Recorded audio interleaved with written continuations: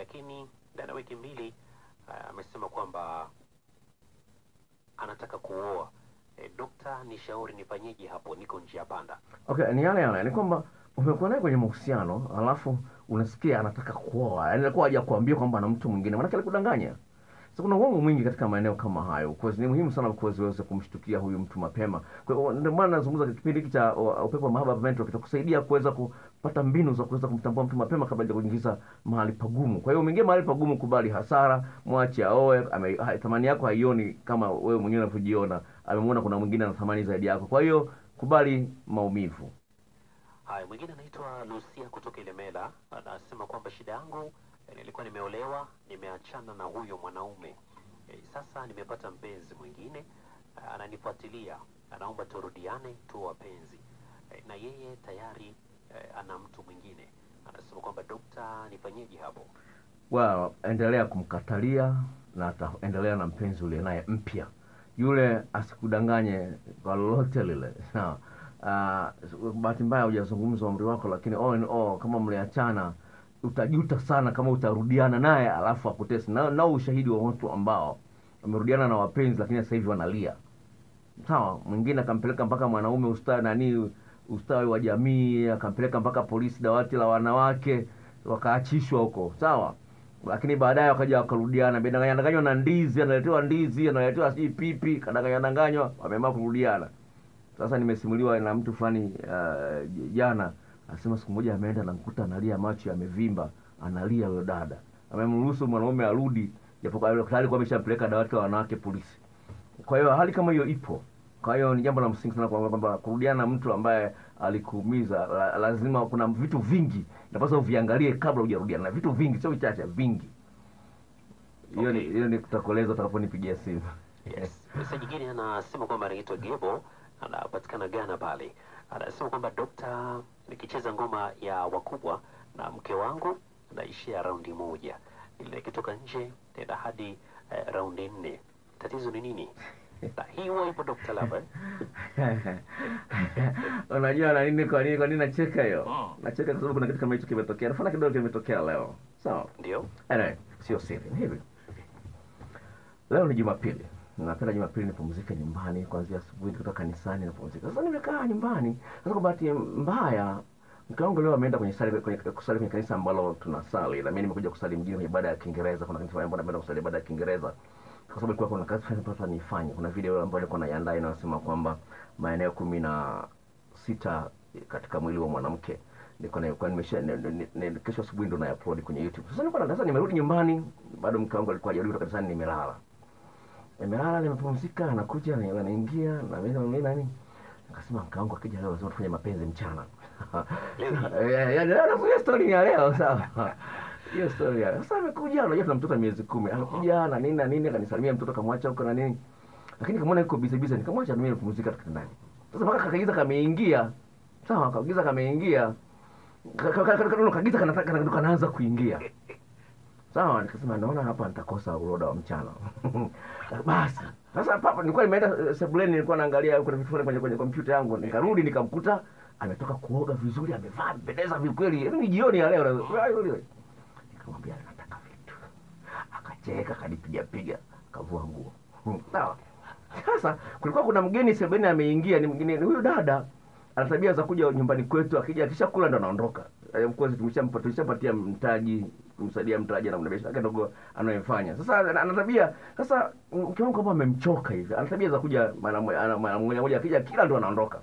Sasa amekuja, amekaa, amempatia soda, yuko sebuleni. Sasa sisi tayari tumeshaanza kucheza ngoma ya wakubwa. Mlianza. Tumeshaanza. Sasa mgeni yuko sebuleni, sawa? Sasa binti wetu wa miaka 4 anakuja anapiga hodi. Mama! Mgeni anataka kuondoka.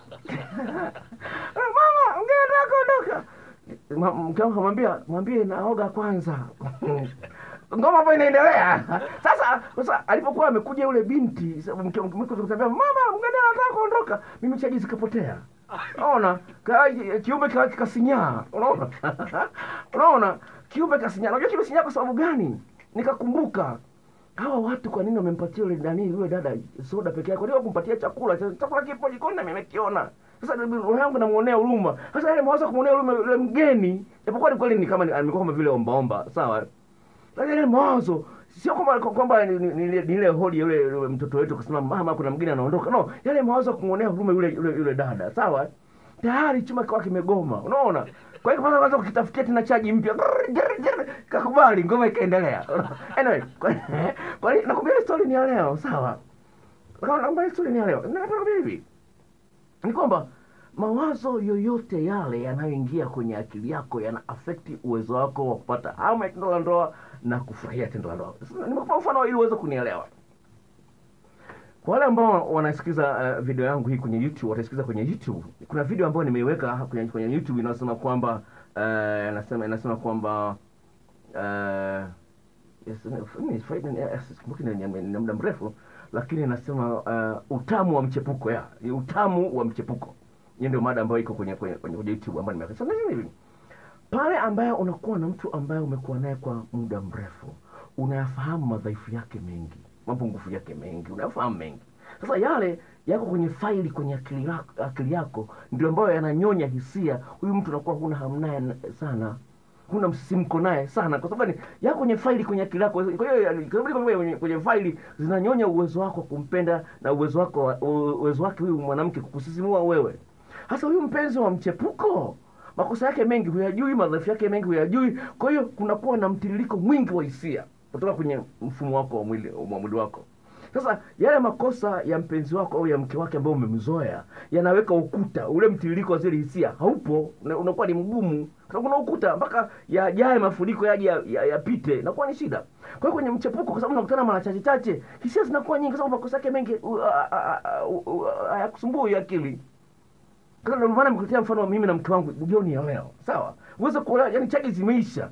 Mpaka pale nilipoanza kujitunitini mwenyewe chaji ndio zikarudi, ngoma ikaendelea. Kwa hiyo ni mfano ambao unaweza kuelewa kwamba kwa sababu makosa ni sasa watu wengi hawajajifunza njia za kusamehe. Mtu amekosea, na ndio maana napenda kusisitiza mazingira ya uwazi na ukweli. Pale ambapo mwenzio amekosea unamwambia kosa lake, akaomba msamaha na asirudie tena, moyo wako unakuwa safi. Lakini kuna mambo mengi ambayo yako ndani ya moyo wako, moyo wako sio safi. Ndio maana Bwana Yesu akasema kwamba heri wenye moyo safi, maana hao wataurithi ufalme wa Mungu. Sasa kuna makosa, kuna majongo, sijui kuna makunguni yamo kote kwenye moyo wako, hujaondoa juu ya mtu uliyemzoea. Kwa hiyo kwa sababu ya yale makosa kuna kichocheo ambacho kinaitwa msisimko, kinaitwa dopamine. Hakitoki kwa wingi. Kichocheo cha dopamine ndio ambacho kinaleta msisimko. Sasa kwa sababu yule unamuona kwamba ni mpya na nini, msisimka. Wewe mwenyewe ni shahidi, of course. Ukinunua simu mpya unakuwa na furaha nayo, ukinunua gari mpya, ukivaa nguo mpya, unapenda watu wakuone nayo. Hiyo ni hali, kuna vichocheo ambavyo vinakaza. Kwa hiyo wanaume wengi watajidanganya kwamba mwanamke pembeni ni mtamu zaidi kwa sababu anaweza kupiga goli 3 au 4. Ni kwa sababu hujui kinachosababisha hali kama hiyo ni nini. Nazungumza, nimeamua kuwa mwaminifu kwa mke wangu kwa sababu najua kuna raha ya kuwa mwaminifu. Yaani ile swala tu la kuchat na mwanamke wa mchepuko kwa muda mrefu, yaani naona napoteza muda wangu wa kuchat na mke wangu. Ni chat na mke wangu na chat na mchepuko. Yaani imefikia hatua yani nashindwa kuelewa hivyo wanaochepuka hivyo wanaona raha gani ya kuchepuka. Yaani see, kwa hiyo ni jambo la msingi sana kwamba I think unahitaji kutengeneza mazingira mazuri katika ndoa uliomo ili uendelee kutengeneza msisimko kutegemea mtu uliye naye kuliko mtu mpya. Okay.